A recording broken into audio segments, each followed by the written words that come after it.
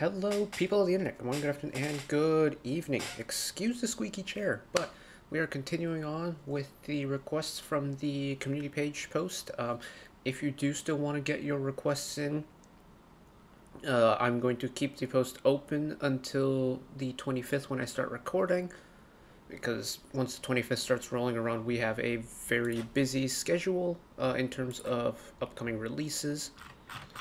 Let me actually tell you exactly what's coming out. So 25th we have Le Seraphim, we've got XG, we've got Super Junior's Yesung.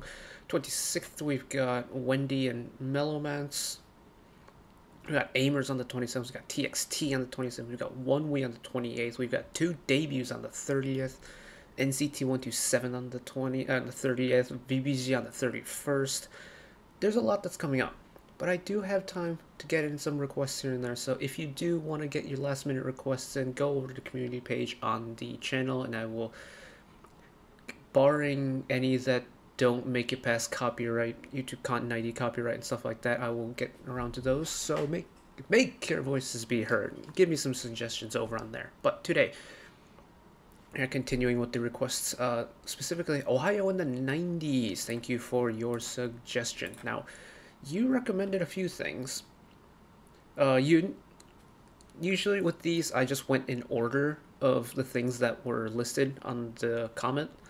So Ohio in the 90s originally suggested the CSR's debut, Sequence 7272 album. I've listened to that album already loads of times. In fact, I think I've listened to CSR's entire discography, which isn't that much, mind you, but I quite enjoyed their 7272 album, and I have playlisted and I've listened to it already.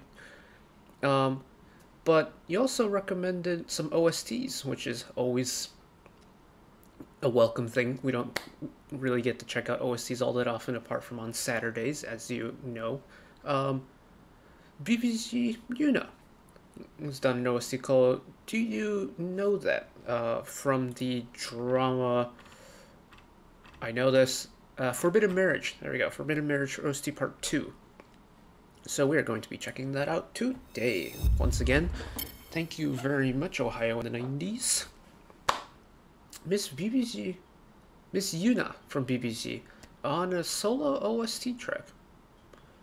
Can't remember if I've listened to any solo works from her before, so this will be very interesting. She has a very unique, cutesy voice on VIVIZ and even G-Friend tracks, so how is she going to rock an OST?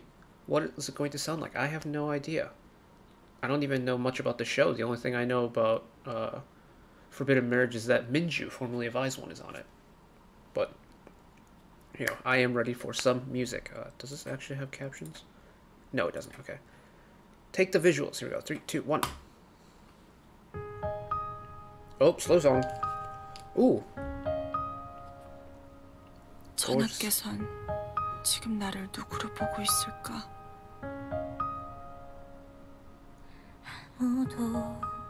Whoa. It's so airy.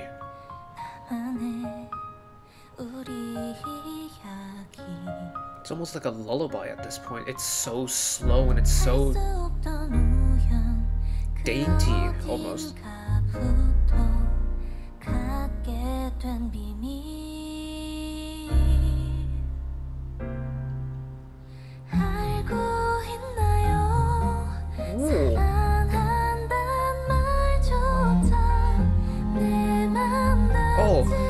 Yo, you viewer requests are really ticking all the right boxes. Strings, ballad, OSTs. Oh.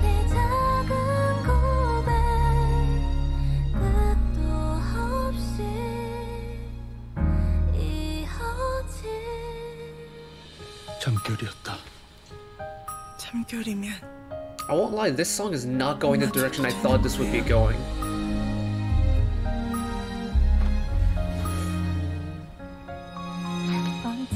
It's like the way the song swells with the vocals and with the instrumentals is unlike any OST I've listened to in a hot minute.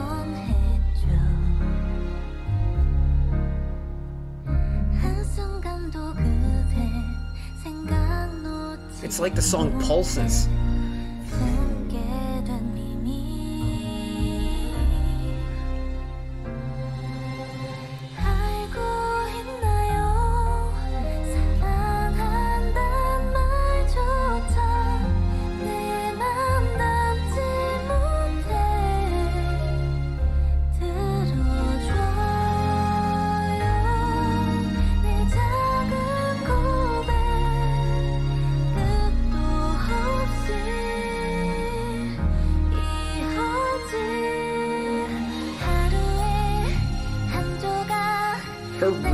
dainty high voice though does work really well for this.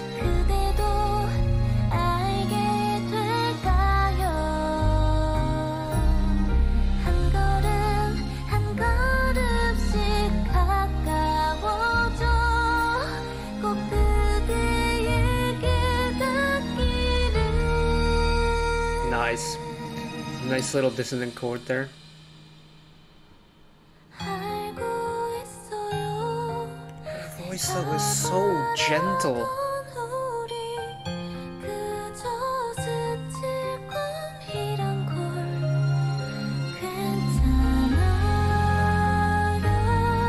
And just the way the song flows underneath her vocals, or just... it almost feels like a heartbeat with the way it just constantly swells forward and back.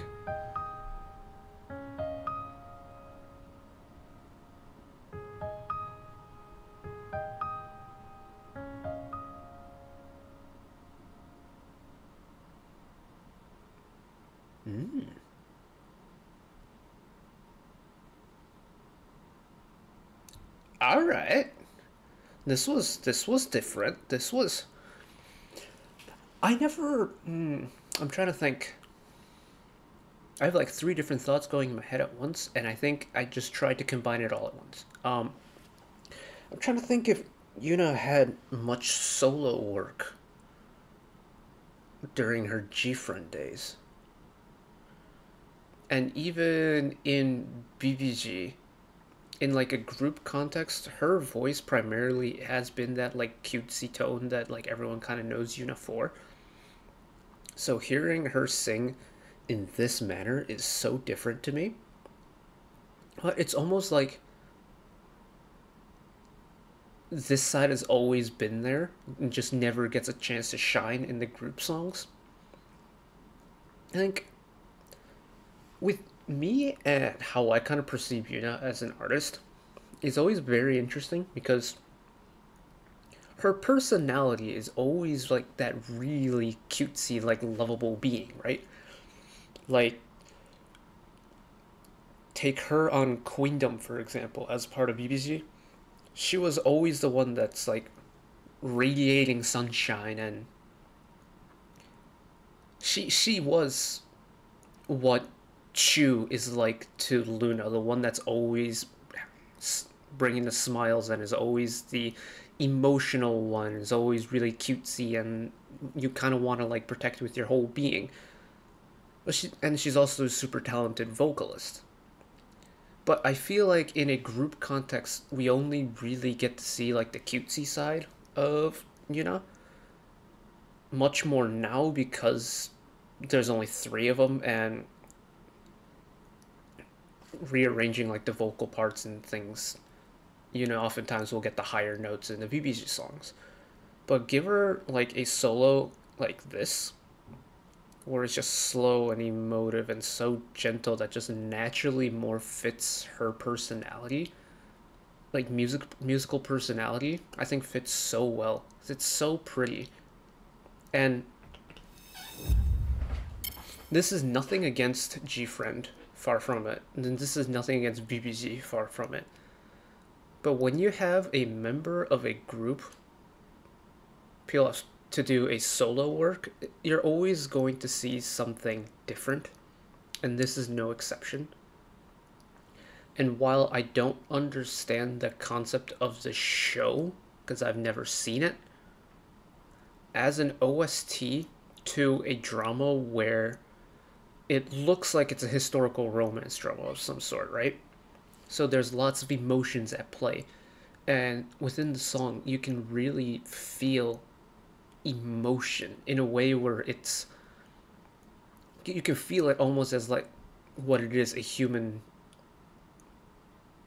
It's not a construct, but like a part of being human. It's the emotion of like understanding something emotionally, is the ebbs and flows behind what emotion is, and the song portrays that so well with the way it just slowly builds and slowly recedes, and the ebbs and the flows, and how Eunha's voice also on top is super gentle, like the breeze blowing through the trees, and the song sets a glorious just mental scenery.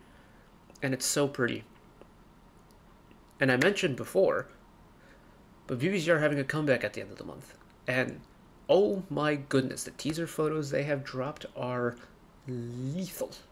And I am so excited because it will officially be their third release as VIVIZ. And if you know anything about third releases, I always say that they are one of the most important milestones for a group because it determines which way they're going to go, I think. So, yes, tremendously excited for that and very much impressed. Once again, thank you, Ohio in the 90s, for the suggestion. I very much enjoyed it. But that's it from me today. If you want to check out more from me, channel icon is up there. You can find back catalog of stuff watched in the past. Drop a subscription if you want to keep up to date with whenever I upload new videos. And if you want to watch another video of mine right away, YouTube recommends watch that video down there. And until next time, bye-bye.